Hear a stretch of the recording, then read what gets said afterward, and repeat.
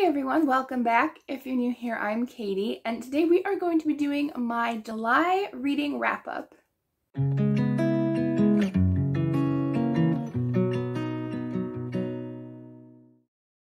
So I technically finished 2 books in August, but I finished the one this morning on the 2nd and one yesterday on the 1st, but I kind of wanted to include them in the July wrap-up, so there's that. Okay. So I have my list of books. I have some physical books with me. Hopefully I have all the ones that I think I own. I think we're good. Okay. Okay, so I finished another 9 books, I think.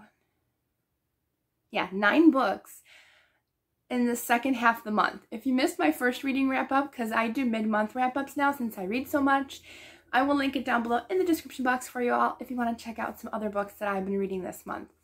So this past reading month has been one of the best this year. These books that I'm going to talk about, I don't have anything under 4 stars. They're all between 4 and 5 stars. There's a couple 4.5s. It was just a really great reading month, or I just wasn't thinking straight. But I really enjoyed all of these books. So I have most of them, I'd say half. I have half the books physically, and the rest I'll just put on the screen. So I have 4 middle grades to talk about, and one's kind of middle grade / YA, and then the rest will be adult fiction. So I was going to do by star rating, but I guess it doesn't matter because they're all pretty close. So let's go ahead and start with the first one. So this one was The Eye of the Storm by James R. Hughes, and the author kindly sent me a copy to read and review, and I really enjoyed this. I gave it 4 stars. It was very entertaining. It is reminiscent of like Chronicles of Narnia. This is all about dinosaurs. Our main characters are dinosaurs, and I just love that because I love dinosaurs. I think they're so cool. So I thought this would be a really fun one to read, and I was right. It was really good. I really enjoyed it. Author, he got a lot of inspiration from the spiritual gifts in the Bible. So this is Christian fiction. This is YA, listed as YA. But I feel like upper middle grade will also enjoy this as well. So this is all about Longcrest. I believe Longcrest is our dinosaur on the cover. So the dinosaur group is called Stargazers, and every year they have a ceremony. I believe it's once a year. But the younglings in the group go forward, and the leader of the group hears from, I know I'm going to pronounce this name wrong, Aeneas. I always pronounce it wrong, but it's like Chronicles of Narnia Aslan, so it's a representation of the Lord. And the leader of the Stargazers hears from him, and you get to find out like what gift you have. If you're gifted in healing, if you're gifted in just being a servant, if you're gifted in being a leader. So each one finds out what their talent is, and they go and train for that. But our main character, Longcrest, he goes up, and the leader of the Stargazers hears nothing from Aeneas. And so basically they label him as a no gift. He doesn't have a gift. He apparently doesn't have one, and so he just gets placed with the servant group because they really don't know what to do with him. So it's all about him struggling, and they thought that he was the chosen one who will save the dinosaurs from a terrible destruction that's going to come soon, but his brother supposedly is going to be the chosen one because he's bigger, he's stronger, but he's younger. And so it's kind of all about how his brother Bravehorn kind of doesn't want to be the chosen one, but he kind of teases Longcrest about him not being the chosen one. And pretty much nobody wants to hang out with Longcrest because he doesn't have a gift, supposedly. But it was really good. I liked how Longcrest, even through all the struggles he was dealing with not having very many friends, I did love the friends that he ended up having in the book. I thought they were really strong friends for him. And I liked the bond between brothers. Even though there was a lot of struggle between the brothers, they both kind of ended up realizing that they really needed each other as brothers. So it was really good. I really, really enjoyed this one. It definitely has a good versus evil feel through the book, so it was definitely good. I do recommend that one. That was good. All right, next one is I finished the first 3 books in the Derek Cocktails by Melanie Dickerson. I don't have the first book, so I'll put that up here. But I do have the second and third one, and I finished all 3 in 1 week. But they were all good. I do love Melanie and how she really links each book with a different character in a family. So the first book in the Derek Cocktails, Court of Swans, follows Dahlia and Goffrey. Goffrey? I never know how to pronounce that. Her brothers get accused of high treason to the crown, and so they are arrested, and she has to try to figure out how to help them escape or help find their innocence, because she knows they're innocent. And so each story after that so far has been about one of the brothers in her family. So they were all really good. I did do a recent vlog about reading these. It was during my birthday, and I really enjoyed them. I think they were a lot of fun. All right, so the next book that I want to talk about is Hope Was Here by Joan Bauer, and I gave this one 4 stars, almost 4.5 stars. I really enjoyed this one. I believe this is her Newbery Award winning book. I really enjoyed it. I thought this one was really good. This cover edition, my favorite out of all the editions that are out there. But this is about Hope and her Aunt Addie, and they leave their kind of place where they were living for a while.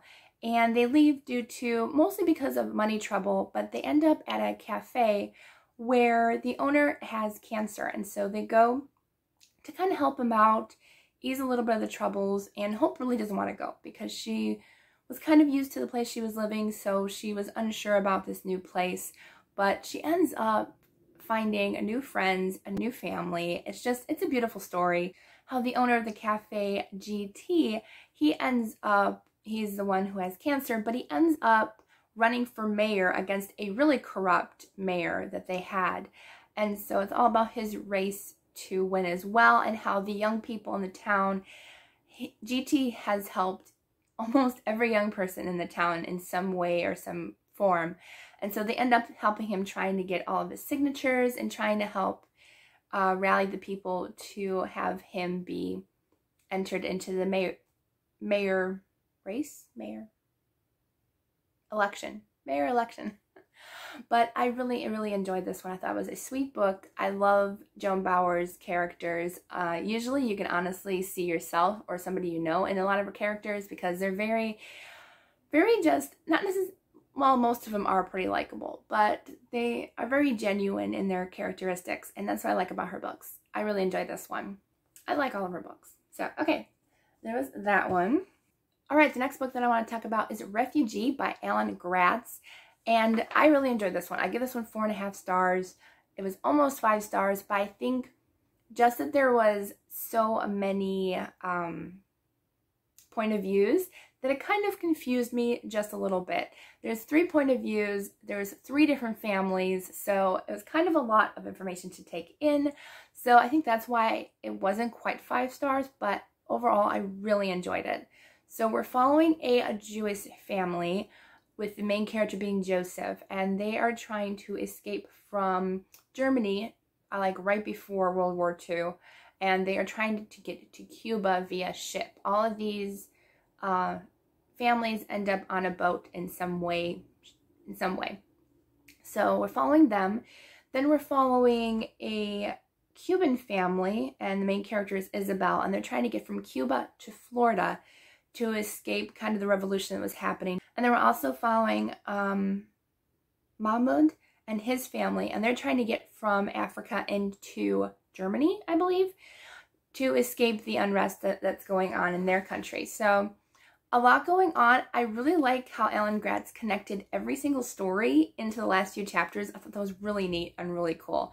So we're just following these 3 families on their way to be refugees in a different country. And I really enjoyed it. It was my first book by him. I know I will be reading more. I think they're really great, really informational stories. And so, yeah, I definitely really like those books a lot. All right, so the next one I want to talk about is, sorry, my paper's rustling if you can hear it. Next book I have is Ogre Enchanted by Gail Carson Levine.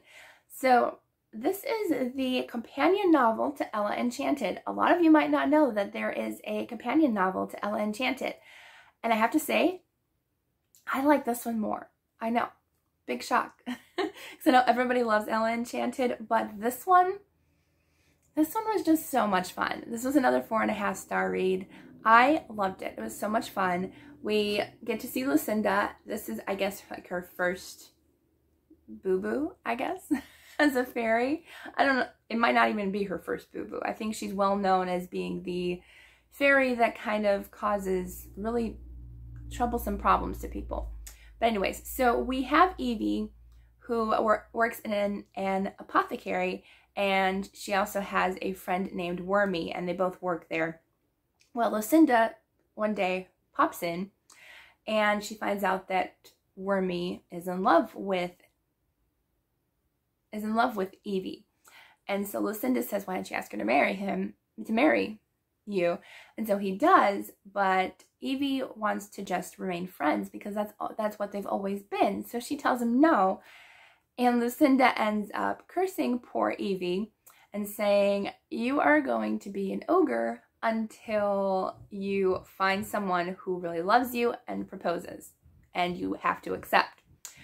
So this is all about her adventures of being an ogre. So the townspeople are terrified of her. She finds out like who exactly really are her friends because she's an ogre. She can't tell anyone that she's an ogre. Like, she can't tell anyone that she was the apothecary owner. Like, she can't say she's enchanted. Every time she tries to tell somebody, her mouth stops working. So she has to learn to survive and hopefully find love in this book. And I thought it was really cute. It's a really fun one. I really enjoyed this one. All right. Next one that I want to talk about is the buddy read that some of my friends and I had this month was Dreams of Savannah by Rosanna M. White. And I'm not going to talk about it too much because I'm going to be doing a whole review video on it. I'm hoping Thursday, but I'm waiting for the book to come in the mail. So if it doesn't, I still probably will, but I'm really hoping it comes in the mail this week so I can do the review.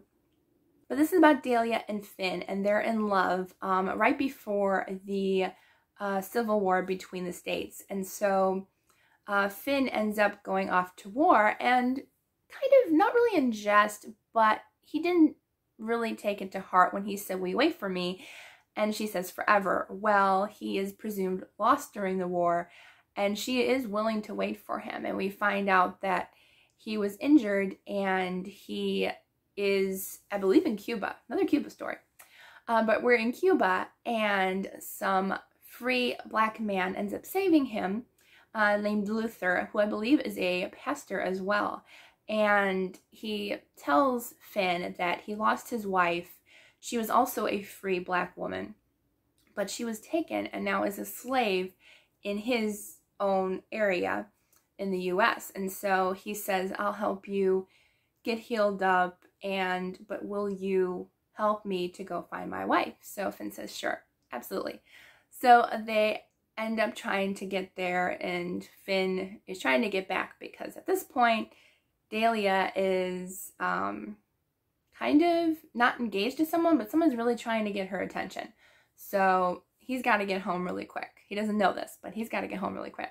So I really enjoyed it. There was a lot of kind of war terminology, at least in the beginning of the book, but by the end, I really enjoyed the story. I enjoyed the historical aspects of it, so really did enjoy it, and I can't wait to talk quite a bit more about it in my review coming up, hopefully at the end of this week. All right, and then the last book that I want to talk about was probably my highest rated, like 4 3/4 stars. I don't do quarter stars though, but it was really good. I feel like though it would have been 5 stars if it was just one timeline. It was dual timeline, and that is The Butterfly and the Violin by Christy Cambron. And I listened to this, and I can't remember who suggested it to me, so please let me know down in the comments so I can thank you. It was really good. I cannot wait to read the sequel. I enjoyed it a lot. So this book is dual timeline, and in modern times, it is Sierra and Will. And Sierra is, I believe she's like an art, I don't know exactly what she is. She's an art expert, but she's looking for a painting of a girl who played the violin, and she ended up being in Auschwitz during World War II. So she's trying to find this painting, and Will is actually part of like a very big family, a wealthy family, and they're trying to find the painting too to kind of settle a will that his father made. So they're both trying to find it. They end up working together to find it. But the modern timeline I felt a little lacking. It wasn't my favorite, but the historical timeline was really good. So we are following Adele, and she is in the Austrian Philharmonic, but her father is an Austrian general, I believe general, in the German army. Well, she ends up falling in love with a cellist in the Philharmonic, and so they end up both only really once, I feel like. I don't know if they were helping too many Jews at that time, but they only helped one family, but they end up getting arrested, both of them, and her father and mother really are no help in helping Adele. So they're both arrested, and Adele is supposed to go to a concentration camp just for a few weeks to kind of work off that debt of helping the Jews, but she ends up being there until the end of the war. And so before she ends up being taken away, her mother slips her practice violin. She has something of home with her. So she ends up having to work in the orchestra in Auschwitz camp. And I didn't even know that there was an orchestra, but I guess they played when the soldiers were marching, when people were marched off to literally be killed, and they had to play and they couldn't stop. And so her violin basically saved her life from being killed. And so it's a really heartbreaking story, but it's also really good and an interesting read. I really did like the historical timeline. I thought it was interesting seeing how her life went. I liked, though, in the modern time, how we didn't know what happened to Adele. So they're trying to figure out what happened to her after Auschwitz, or did she even survive? They don't know until almost the very end of the story. So that was a really great book. At least the historical timeline I loved so much. I loved it so much. Honestly, I would have been really happy if it was just Adele's timeline. It would have been a 5-star read, definitely, if it was just that. It was so good. I loved it so much. And I think that's it for my reading wrap up. So at least I can show you some of the books that I finished. Ugh. Are they all going to be facing the same way? No. Why would they? There we go. All right, so these are some of the books that I finished, besides the ones that I had to show you on camera. But so yeah, it was a really great reading month this month. I'm hoping the rest of the year is going to be as good. So I hope you enjoyed this video. Let me know down in the comments what was your favorite read of July. I'd love to talk about it. I love to talk with you in the comments down below. So I hope you all have a wonderful day, and I will see you all in the next video.